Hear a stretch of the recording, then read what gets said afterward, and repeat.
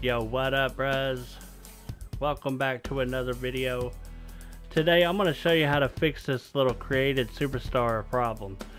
Have you noticed when you try to download a superstar and you make them the alternate attire, and then you select that superstar, and then when the match starts, that superstar don't even come out to the ring? It's the original. Well, I know how to fix that, bros. I figured out what it is. I try to recreate this match, ECW One Night Stand with Rob Van Dam versus John Cena, and when I try to use the downloaded John Cena, it kept bringing out the original John Cena, the default.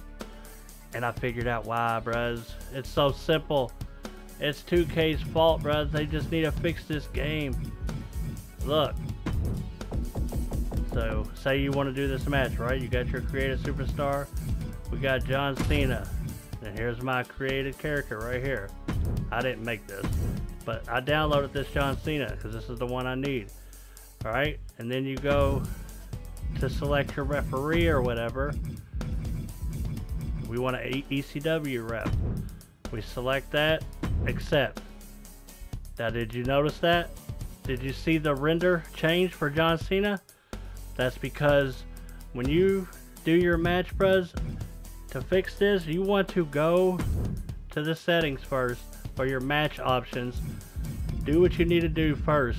Select your referee, all that, your weapons, accept that, and then you want to go back and put the correct render. Make sure that the render is correct. Because watch when I go and select a different rep now, watch. It'll switch back. I don't know why. We'll just pick this one, alright? Watch. Look at John Cena. You see that? That's what people's not noticing, bros. I was trying to figure out why it's not working.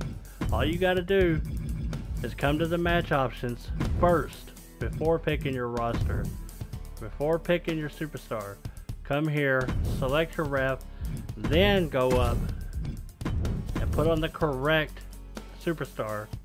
Make sure it's the correct render, and then watch this. Alright, let's see if this is going to be the correct John Cena from 2006. It is. And there you have it, bros. Something so simple. 2K just needs to fix that problem. I don't know why it does that. Just go to the match options first, and then select your superstar, and you won't have this problem ever again. If this video helped you, please drop a like. Subscribe to the channel. Why not? It takes 2 seconds. And that's gonna do it. Catch you on the next one. Peace out, bros.